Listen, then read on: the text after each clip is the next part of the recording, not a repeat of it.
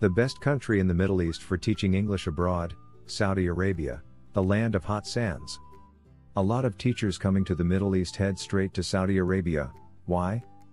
Airfare, housing, and health insurance are usually covered by the employer, and teachers earn a tax-free salary.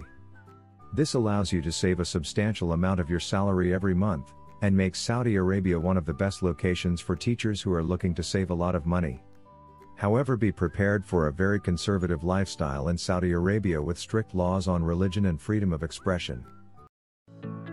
Thanks so much for watching. We are ITTT, the leading provider for TEFL and TESOL training courses.